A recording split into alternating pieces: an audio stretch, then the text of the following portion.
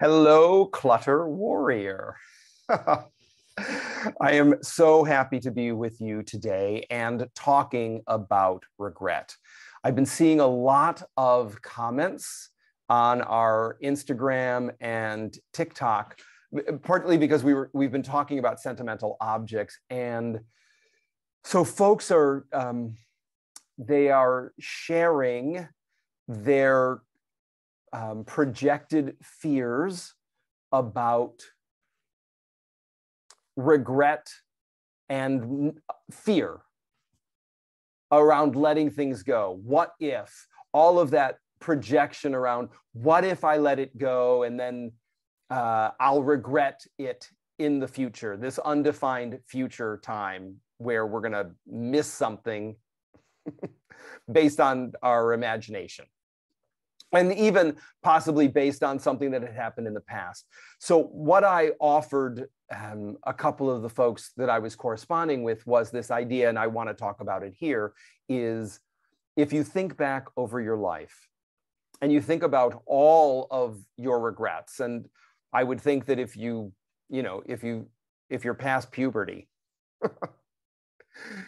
you probably have a few regrets. And if you've been on the planet for longer, you probably have more. If you think about the things that you regret the most, and then you imagine, what if I let this book go? What if I let this sweater go? What if I let this tchotchke go, right? And I regret it.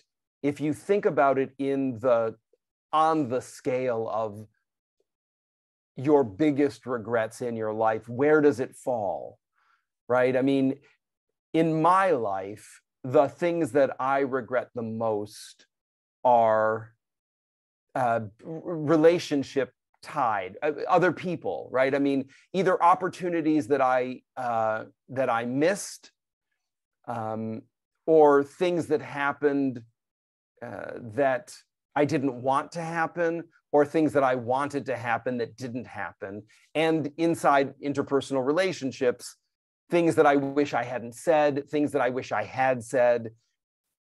That's where my biggest regrets are. Not, I gave that painting to a friend in Seattle when I was leaving Seattle, and I really wish it was hanging on my wall. In the scheme of things, do I wish I had the piece of artwork? Okay, maybe, but not more than these other things that involve humans and relationships and experiences. So as you look back through your life and you think about the things that you do regret, and then you think about the things that you might regret, where does the might regret slot in on the scale of 0 to 10, 0 being things you don't regret at all, and 10 being the things you regret the most? Where could those things be, right? Like if you don't have that book anymore, or you don't have that sweater anymore, or you don't have that CD anymore, or you don't have that greeting card anymore, where's it going to fall? Because I think in the vacuum of our own thinking, it's very easy to feel like I'm going to regret this a lot.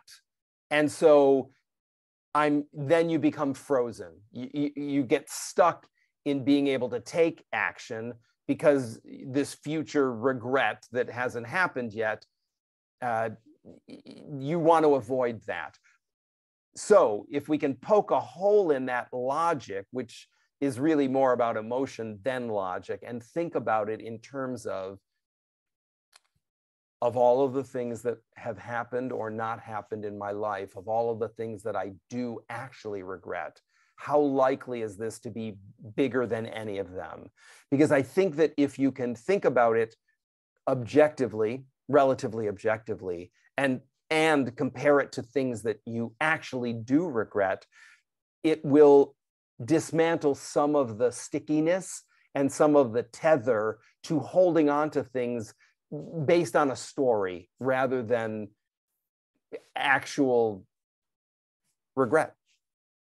I've used that word a lot.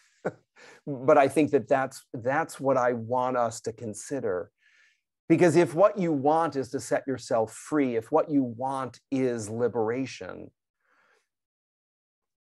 how much credence or influence or significance do you want to give a possible undefined fear in making your choices, right? If we think about every day being the only day that we have agency, and if we think about every day as being the only day where we have choice to shape our own lives, if we stay in the moment, do you have a regret right now about any of these things, right? If all of it went away, would the quality of your life be drastically diminished? Yes or no? And it is a yes or no question. So you get to ask yourself that. For me, right, I realize this is frozen in time in some ways because I've recorded it. I just came back from 4+ months living on the road in Southeast Asia, doing volunteer work and speaking and all of those things.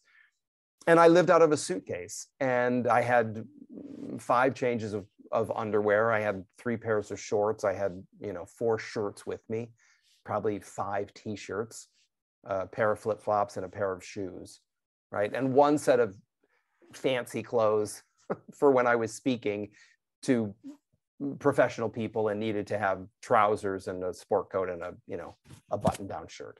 So, and I have plenty of things in my apartment in Florida, and I didn't need any of them. I didn't miss any of them. I had my computer. I was able to do my work. So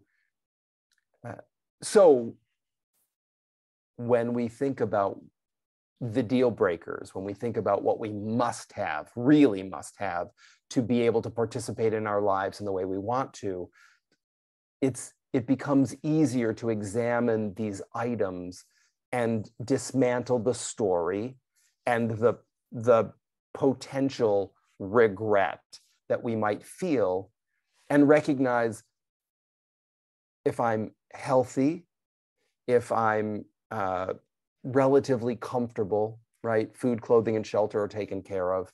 If I have meaningful relationships, if I have work that satisfies and is of use in the world in some way, does the other stuff really, really matter? Am I going to regret it? In my experience, the answer for me has been no. It doesn't mean that there's not little burrs or little sticky things of like, oh, I remember that thing. But its presence in my life or its absence from my life doesn't, the value in my life and the meaning in my life doesn't come from those objects. It comes from the experiences and the relationships. And while you don't have to live your life in the way that I live my life, if you want a degree of freedom and mobility, whatever, again, that means to you, that's the invitation to examine these choices so that you can, again, dismantle the snaggy parts of future fear. As bell hooks said, 90% of the things we worry about never happen. So if you think about what you could be doing in any given day, how light your life could be, how free you could be to participate in the relationships and the experiences that you say are of value and aligned with your values. And you look around your home or your office or any space and you see these objects and they are, in essence, blocking you from that mobility. Could you let them go? And could you risk their absence and what that may or may not mean for you, right? Glass half empty, glass half full. The glass half empty is you'll be missing these objects. The glass half full is you may miss the objects, but you've exchanged the relationship with an inanimate object for a relationship with yourself and other people. So, I mean, you get to decide. And I think that is where the question is more actively alive for us. So something to think about. That's it for today. Looking forward to be back with you again. Take good care of yourself. If you can, take care of somebody else. And always remember, more love, less stuff.